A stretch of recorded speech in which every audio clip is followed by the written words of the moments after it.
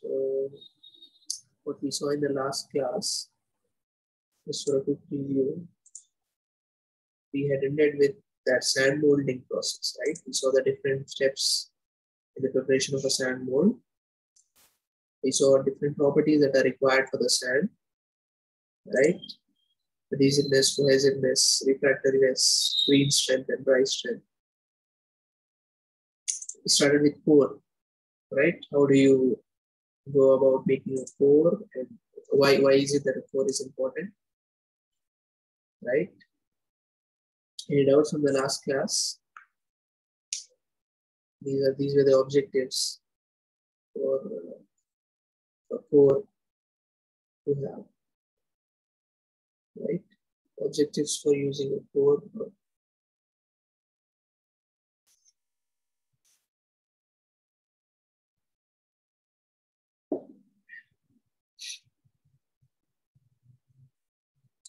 Okay, so let's start with the core sand. Okay, so that core sand is a special kind of molding sand, isn't it? Because the sand that you are using for making the mold, right? The overall mold is different, and the core sand is different. It has to be a special kind because we've seen what are the requirements, right? That sand should have, the core sand to have, because it has all these objectives to achieve, right? That it is more exposed to temperature, and it has to strengthen the mold, right? And yeah, maybe used to strengthen the mold, and for the escapement of gases. All those were reasons, right, for the core to have. So, keeping the above mentioned objectives in view, the special considerations should be given while selecting the core sand. The considerations would be as follows. As we have discussed, that they are subjected to high temperature, right? And it should be highly refractory in nature, right? Should be able to sustain that temperature and release all those gases. That's the second point. Permeability of the core sand must be sufficiently high so that it can allow those gases to escape. 2, the limited area of the core recesses generated by core prints, right? Even those small areas that have been developed, limited areas of those core recesses for the core prints to get in place, right? Core sand should not possess such materials which will produce gases while they come in contact with molten metal, right? So the ingredients or the constituents of those core sand should not have any components that will contact. I mean, when the molten metal contacts with those materials, it should not produce any sort of gases, right? So that will lead to more gases and a difficulty in releasing of those gases when the plastic is solidified, right?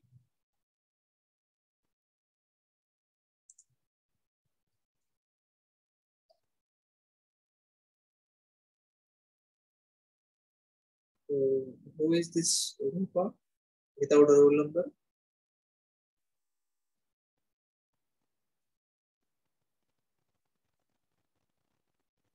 Kindly change your username.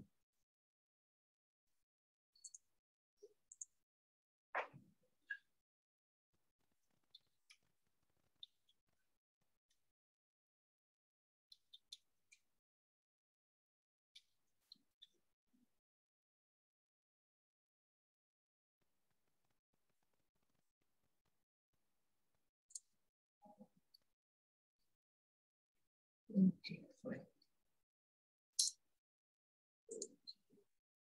So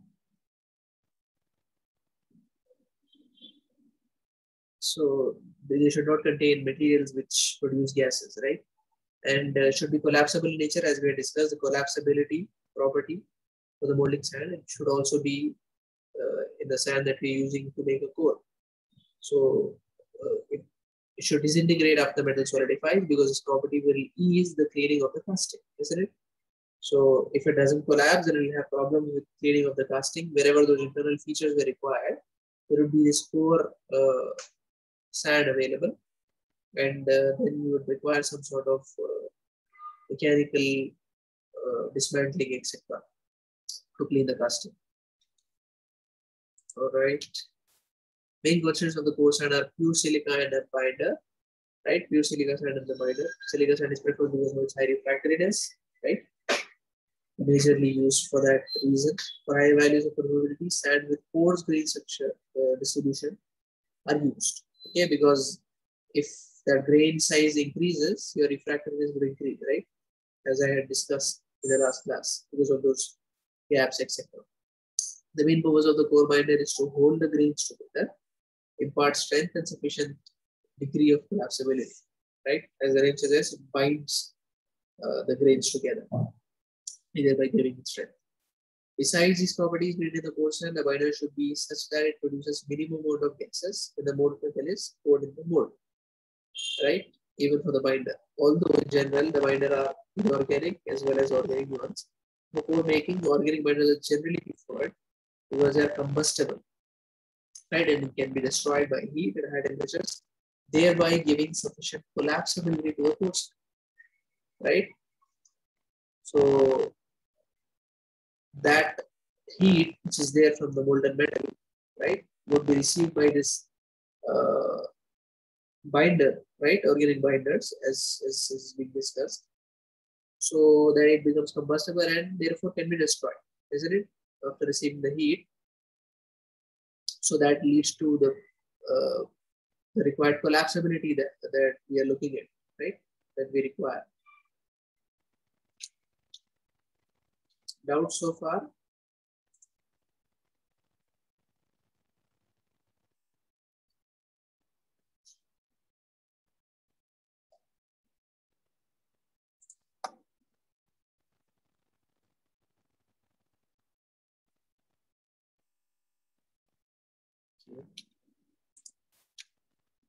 Core and core box.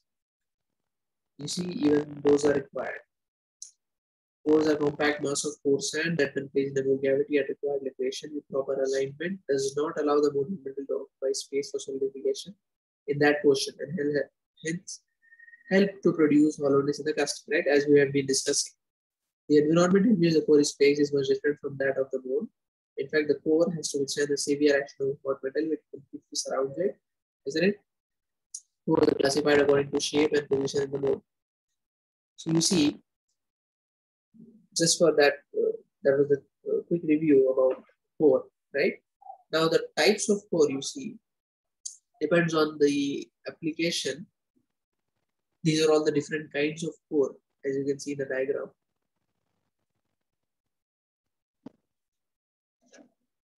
So you have this horizontal core, right? Very simple. And you have that orientation of casting. If that is the orientation you are looking at, then this has to be the kind of core, horizontal core. Balanced core, right?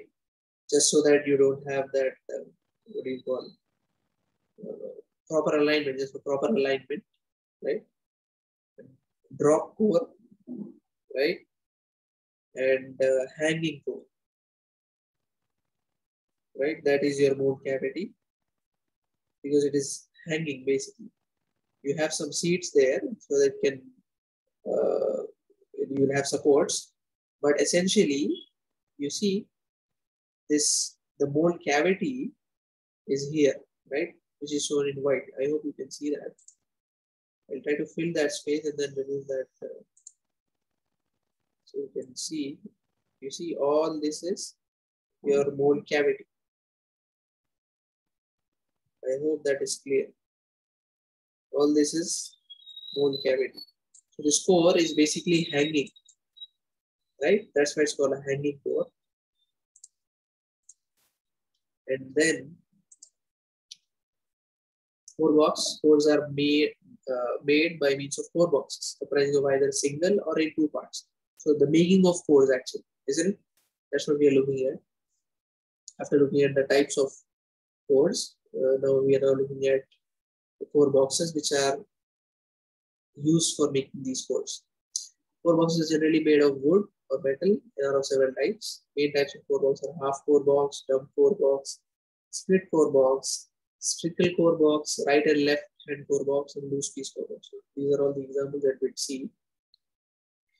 You see, half core box, as the name suggests, just as you have that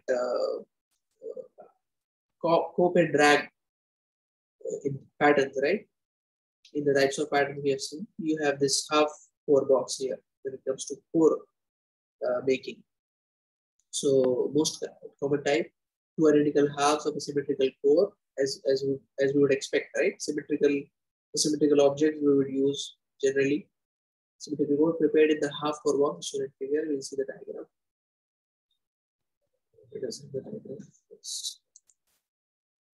You see, that's a half core box. So it was used to make this half core, right?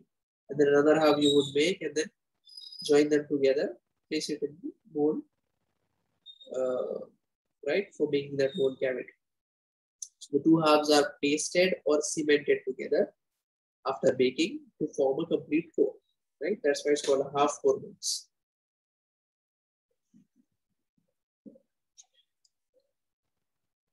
Dump core box, similar in construction to half core box, shown in the figure. Cores produced do not require pasting, rather they are complete by themselves. If the core produced in the shape of a slab, it is called as a slab box or a rectangular box. Dump core box is used to prepare complete core. Generally, cylindrical and rectangular box are prepared in these boxes. You see here, they're complete by themselves, in order to be joined later. So just like your single pattern, right? Yes, single pattern. That was the first kind that we had seen, as I remember. So single piece pattern, right? That was what the name is. So here also in core making, this dump core box is used to produce a core that is of one piece. Split core box made in two parts from the complete core by only one ramming. The two parts of the core boxes are held in position by means of clamps, and their alignment is maintained by means of dowel pins, and thus core is produced. You see here, this is the produced core, and that is your core box, dowel pins. So that's your split core box to produce that final core, right? And then aligned with the help of these dowel pins. If you have those internal features, then they would need to be aligned, isn't it? So in here, it is not so important, but when it comes to any other internal features that you have for this core, right, then you would have to have those alignment to be able to produce exact features for this core. Right? Any doubts so far?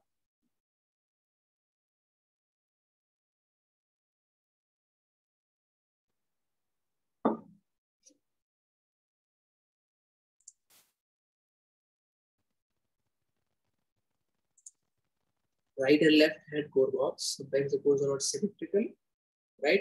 As I was mentioning in those previous ones, if they are symmetrical, then it becomes easy. But when they are not symmetrical about a certain length, in such cases, left and right and left hand core boxes are used. The two halves of a core made in the same core box are not identical and they cannot be pasted together, right? Triple core box. This type of core box is where a core is an irregular shape, right? So now we are coming from symmetrical to non-symmetrical to very irregular, right?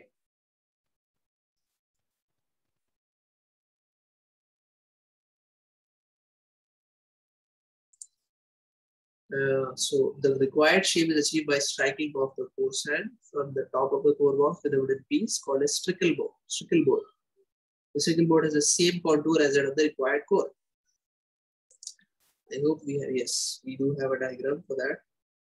You see here, strickle board. So that basically in that sweep pattern, we had that contour made, and then we would sweep that pattern so that the sand would be removed based out of that contour. Here also same thing. The Stickle board has the same contour as that of the required core. So you just sweep it, right? Just to be able to make that those features inside. Right? So this would have all the features. The Stickle board would have all the features, and then you would basically drag it in the third direction, thereby making this 3D cavity, right? To be used as a core later. Right? You see, all these are cores used for different features that we want.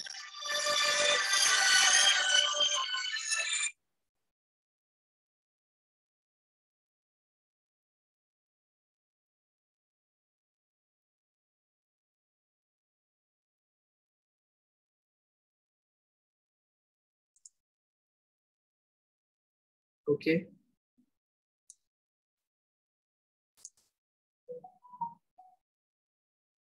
Now you see the allowances that are required for the core box. Material used in making core generally swell and increase in size, right? This may lead to increase the size of core. So you see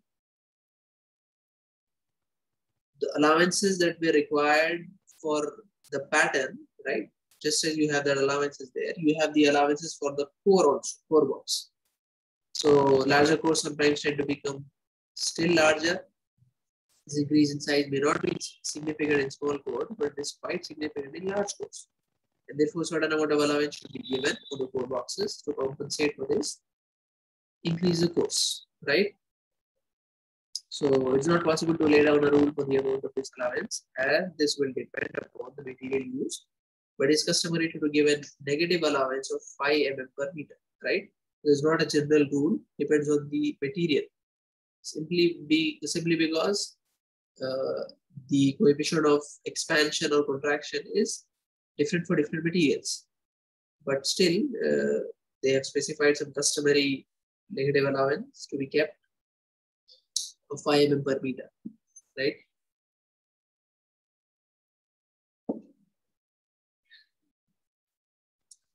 Core making basically is carried out in 4 stages: core sand preparation, core making, core baking, and core finishing, right? So you see, actually this is not there actually as per the syllabus. They did not mention about core or anything about that. But in the outcomes, course outcomes, you have that design core, core print, and gating system in metal processes. So that is why we are discussing about this core and how to make it, what are the different steps involved in making a core, right? So let's go through it quickly, right? Preparation of satisfactory and homogeneous mixture of core sand is not possible on manual means. Therefore, for getting better and uniform core and properties using proper sand resistance and LTDs, the core sands are generally mixed with the help of any of the following mechanical means, right? Namely roller mills and sand core mixture using vertical revolving arm type and horizontal paddle type mechanisms. It is basically to make that core sand. Because of roller mills, the rolling action of the molding machine, right, along with the turning over action caused by the plows, gives a uniform and homogeneous mixture. So that roller mills for core sand contain serial binders, whereas the core sand mixer is suitable for all types of core binders. So you have those two, what do you call, general ones, namely roller mills and core sand mixer, right, using this mechanisms. So those machines are performing the mixing of core sand constraints more thoroughly, basically, just so that you have that core sand, right? And then core making process, core blowing machine. The basic principle of core blowing machine comprises of filling the core sand into the core box by using compressed air. That's why we're calling it core blowing, right? The velocity of the compressed air is kept high to obtain a high velocity of core sand particles, thus ensuring their deposit in the remote corners of the core box. Like you have that problem with ramming, that you have to make sure that the sand reaches the corner. Here also, using that core blowing machine, you're using compressed air. So you have to ensure high velocity, right? So that the sand particles also achieve that high velocity, and therefore they get deposited in all the corners of the core box, right?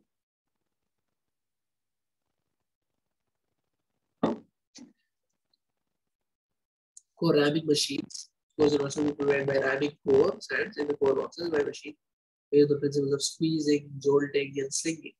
So out of these three machines, jolting and slinging are the most common for core making.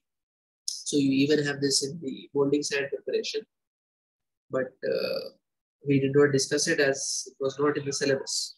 So these are the methods for making this cores, right? Core drawing machines. The core drawing is preferred when the core boxes have deep draws. After ramming sand in, the core box is placed on a core plate supported on the machine bed. Okay, a wrapping action of the core box is produced by vibrating vertical plate. This wrapping action helps in drawing of the core box. So basically that removal, right, as we call that wrapping allowance, right? So in here also, because of that vibrating motion, it helps us to draw the core of the core box. After wrapping the core box, the core is pulled up, thus leaving the core of the core plate, right? Core baking. Once the cores are prepared, they will be baked in a baking ovens or furnaces. Purpose being to drive away the moisture, right, whichever is present, and harden the binder, thereby giving strength to the core. So that removal of moisture will, what do you call, strengthens the bond. So removal of that moisture, the water that is inside, will be taken out once you bake it. So that's core baking. Core drying equipments are usually of two kinds, namely core ovens and dielectric bakers, right? These are used for core drying. As for core finishing, they are finished after baking, and therefore they are finally set. Before they are finally set in the mold, the fins, bumps, or other sand projections are removed from the surface of the mold by rubbing or filing, right? Either you rub it or file it. All those projections which are there, which are undesirable, they are removed. Dimensional inspection of the cores is very necessary to achieve sound casting, isn't it? Just as you have that care taken in the preparation of a pattern, you have that same kind of care when it comes to core. So the dimensional inspection is important, right? So just as you do it for a casting, for example, or a pattern, you do the dimensional inspection for the cores also, because it directly leads to a sound casting, right? That is required. Cores are also coated with refractory or protective materials using brushing, dipping, spraying, means to improve the refractiveness and surface finish, right? Because that would help, as I said, to eradicate those defects, right? And to help this, to make this core refractory, as is mentioned here, right? And the surface finish also, because the internal features would have the surface finish of the core. So it is important that you give a good surface finish to the core also. So that would result in a good casting, ultimately, once the molten metal is poured and solidified. The coating on core prevents the molten metal from entering into the core, right? So if that molten metal enters into the core, then it would solidify there. It would have some, basically some material would be inside the core, right? And once you reuse it, if it is a reusable one, then what happens is, firstly it will carry some weight. Secondly, that molten metal would solidify, and if you're using it for another round, the second molten metal filling, right, is for the second casting, for example, if you're using the same core, then it would melt, it has the capability to melt this one, the one already present inside the core. To prevent that molten metal, to prevent all that happening, you have this coating that is given just so that it doesn't enter, right? Just as you have corrosion, to avoid corrosion, you have some paintings being done even in our general examples, right? Routine daily life examples. You have a lot of them where coatings are given to avoid rusting, just like your door knobs and all these extra fittings, right, that are there. So same is the case here. Bars, wires, and arbors are generally used to reinforce core from inside as per size of core using core sand. For handling bulky cores, lifting rings are also provided, right? So this is relevant for larger castings, right? Not for smaller ones. As is mentioned here, for handling bulky cores, lifting rings are also provided for easy handling. And even to strengthen or to reinforce core, right? We have these bars, wires, and arbors also installed, right? They are given while the core is being prepared. So you have that strength, right?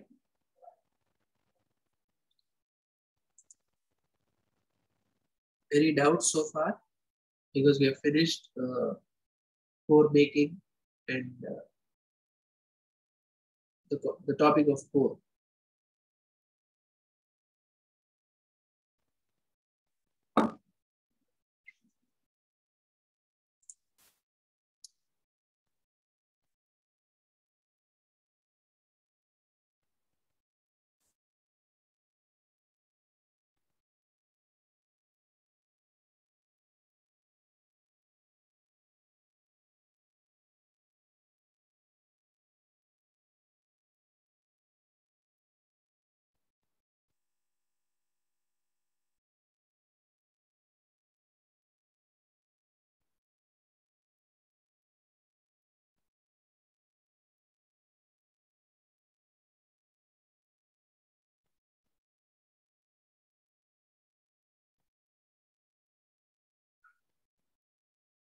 No doubts?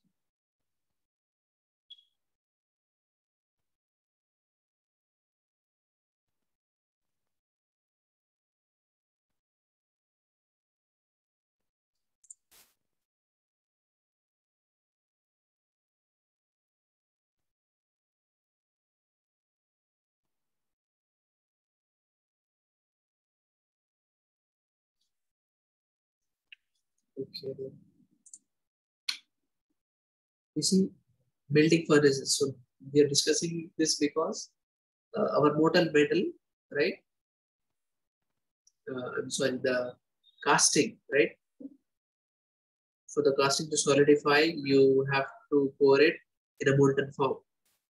Initially, the material will be solid, right? Either be it in the form of big logs of metals or in granular form, but it has to be melted, right? Before it can be put inside the mold cavity through all this gating system.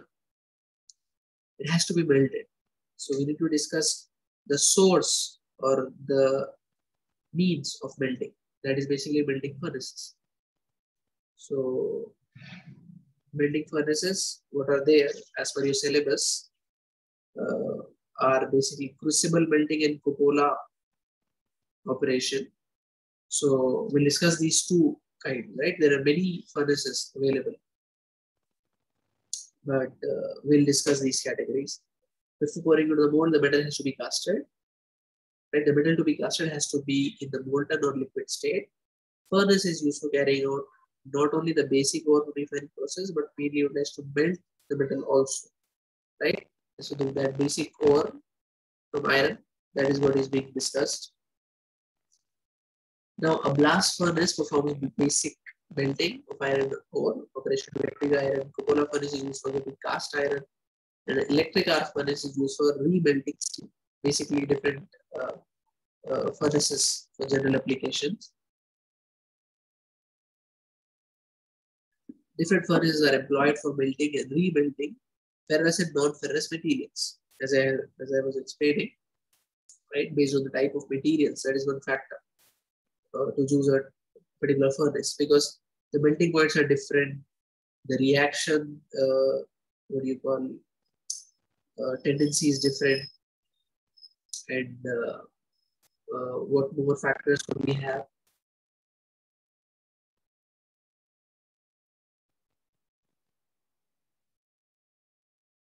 Basically, temperatures, right? The ability to reach certain temperatures without causing any oxidation or impurities, the chance of impurities or inclusions.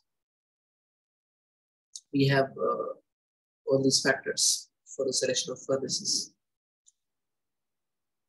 You see, what are the factors responsible for the selection of furnace? Right, we'll see it here. Consideration of initial cost, right? Cost is also an important factor.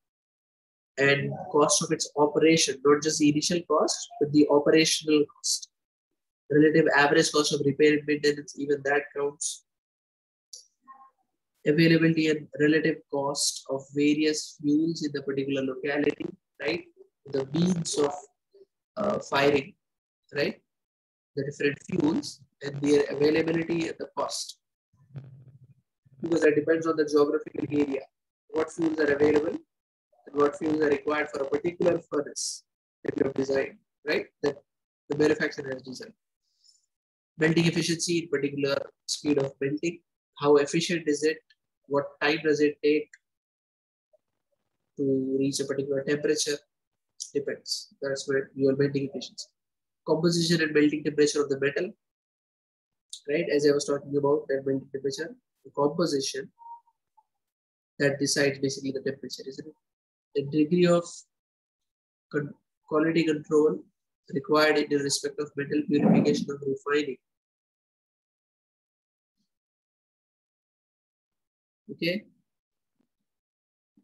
So the degree of quality control in respect of metal purification of refining, right? Quality control that is required. How effectively are you